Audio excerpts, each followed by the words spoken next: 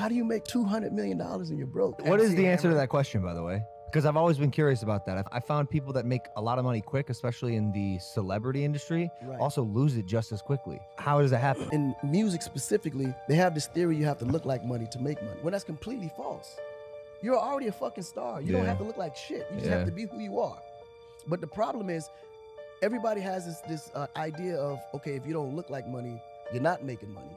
So you spend your money on all these cars and jewelry and houses for MTV Cribs and kind of play this facade that you're successful. I think the idea of success is fortune in actuality, right? Yeah.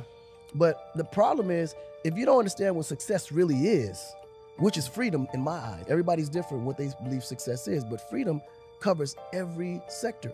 Long as you're free to do what you want, when you want to do, and how you want to do it. And that's spiritually, financially, whatever. To me, that's success. Because when you can't do that, you're not successful. You're still working for the man, or working to become, or working to survive, or working to thrive. As Kanye would say, new slaves. You know what I'm saying? Like.